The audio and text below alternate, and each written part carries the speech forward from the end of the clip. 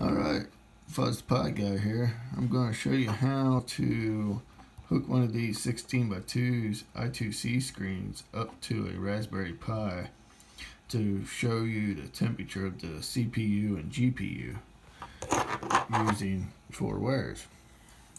So what you need to do is hook the following wires up to your Raspberry Pi: the SCL, SDA, 5 volts, and ground. Once you have that hooked up, what we're going to do is we're going to SSH into the Pi now. But the first thing you need to do is make sure you go in and turn on the i2C. So once I get there, so you need to come down here to number 5 and make sure i2C is enabled, which it is. Then we'll just hit select and finish, tab. After that, you're going to need to make a file, and you can call this whatever. I went ahead and made one already. I made it nano temp.py.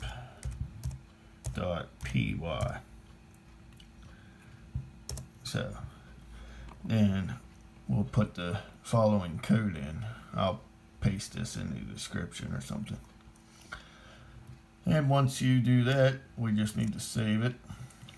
Control X, Y, then enter. Then we need to do the same thing for the i2C underscore lib.py and the lcddriver.py. Make files for them and paste in the thing. Now, one thing you need to make sure is you have your driver, your address, set to the right number. And our screen is 27. So we'll get out of that. So once you have that set up, we need to install the following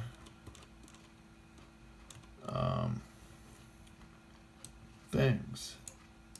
So we need to install python-smbus space get space i2c dash tools, which I already have this installed. But once that is done, what we can do now is go into your Chrome tab, because we want this to start up automatically during boot. At the bottom, we'll just add at reboot space python space /home/pi/temp.py space and the and sign. Do a control X, Y, enter for that. And what we'll do is we'll do a sudo reboot,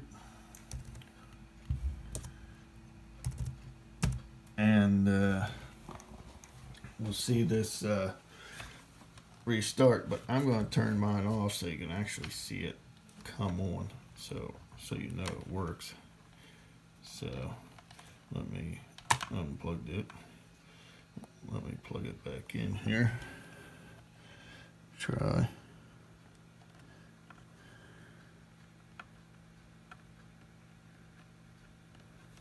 Try to do this with one hand. Didn't work out too well. Alright, so it's coming back on.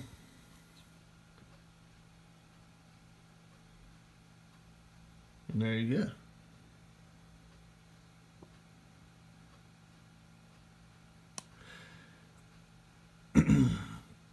Now, one other thing. Let me get back into this. I'll show you here.